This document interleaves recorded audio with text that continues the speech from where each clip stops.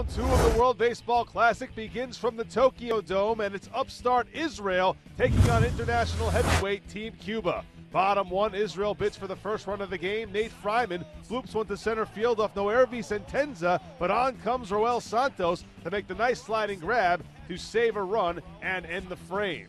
Top 2 now. It's the heavy hitter for Cuba, Alfredo Despaigne, taking Jason Marquis deep for a long solo home run. Despaigne's third long ball of the Classic, and it's 1-0 Team Cuba.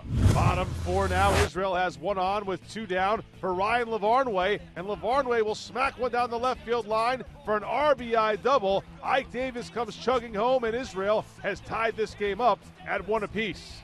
Back to Jason Marquis, pitching so well in the World Baseball Classic thus far. In the 6th inning, he'll pick up a strikeout of Frederic Cepeda.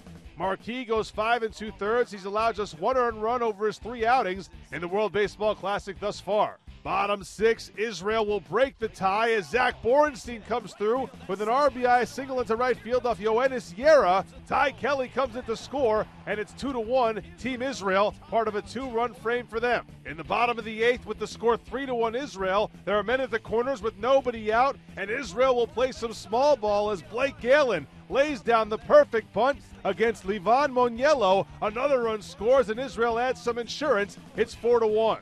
Top 9, Israel is 1 out away from victory. Josh Zeid is on the mound, and he will get the grounder off the bat of Yosvani Alarcon to end the ball game. Israel knocks off Team Cuba by a final of 4-1, and Israel improves to 4-0 in the 2017 World Baseball Classic. Team Israel's bullpen provides 3 1/3 scoreless innings of relief, with Zach Thornton getting the win and Josh Zeid picking up the save. Team Israel will next play on Monday against the Netherlands, while Team Cuba will get ready for another look at Team Japan on Tuesday.